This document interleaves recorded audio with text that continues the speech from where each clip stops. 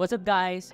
Early review Tech, and today we will be taking a closer look at Huawei's newest mid-ranger device, the Huawei Nova Y91. Is it a balanced combination between its price and features? Let us all find out in this review.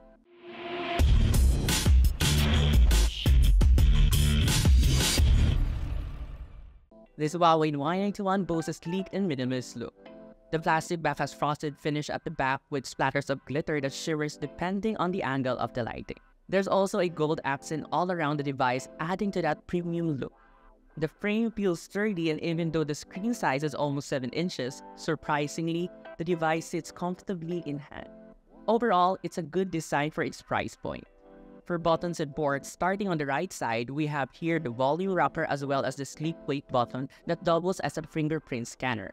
Nothing can be found on the left side, while down at the bottom, we all have the speaker grill, USB Type-C port, call microphone, and the dual SIM card slot, while up top, we have the secondary microphone.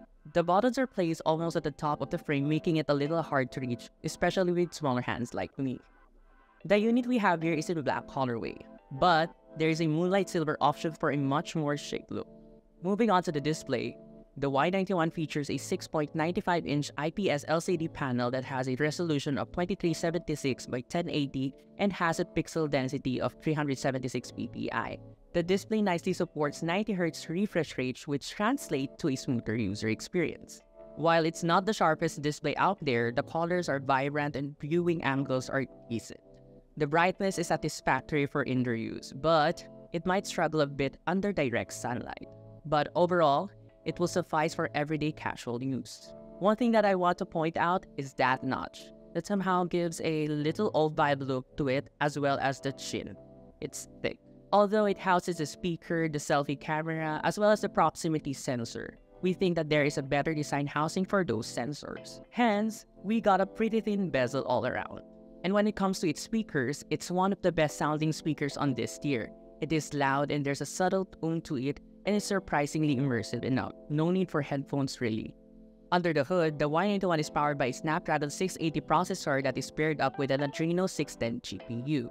It has 6GB or 8GB of RAM with a standard 128GB of internal storage. Everyday tasks like browsing, social media, and light-up usage are handled well. However, more demanding apps or multitasking might lead to some occasional slowdown. Casual gaming is possible, but heavy games will require lower graphics settings. We also experienced some slight overheating with this device, leading to CPU throttling. Nothing to worry about, but it's worth mentioning. Like every devices we review, we ran our usual benchmarking apps, and here are the results that we got.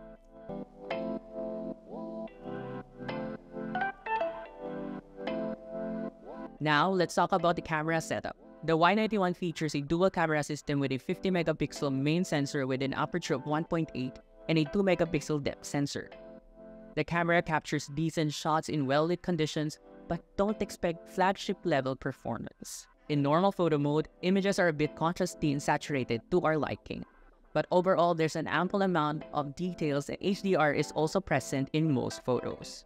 The depth sensor aids in portrait mode shots, creating a nice bokeh effect, but it's finicky at times. Low-light photography is a bit challenging, though the overall quality is good and is okay for social media posting. And when it comes to selfies, we're having good projection of skin tones. Though, just like the main rear camera, we're getting images that are a bit contrasty. When it comes to video, we can record up to 1080p at 30 frames per second on both rear and selfie camera. Unfortunately, there is no form of OIS or EIS on both sensors, so keep that in mind. The battery life is one of the strong suits of Y91. With its 7000 mAh battery, you can expect to get through a full day or even 2 days of moderate consumption without much trouble. The software optimization helps in maximizing the battery efficiency. Charging is done through a USB Type-C port, which has support for 22.5-watt charging. And about its connectivity, unfortunately, the Huawei Nova Y91 only comes in 4G LTE band, which might be a deal breaker to some. Aside from that, we have the usual Wi-Fi 802.11, Bluetooth 5.0, GPS, and USB Type-C 2.0. On the software side, the Y91 runs on EMUI 13 based on Android.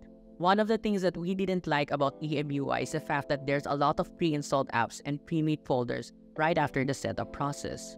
You can easily ignore it, but if you have an OCD like me, it takes extra effort to clean your home screen. Now, if you need Google Apps and services, you can easily install G-Space right at the app gallery for an improved user experience. To sum it all up, the Huawei Y91 is a budget-friendly device that covers the basics quite well. The design is appealing and the battery life is a standout feature.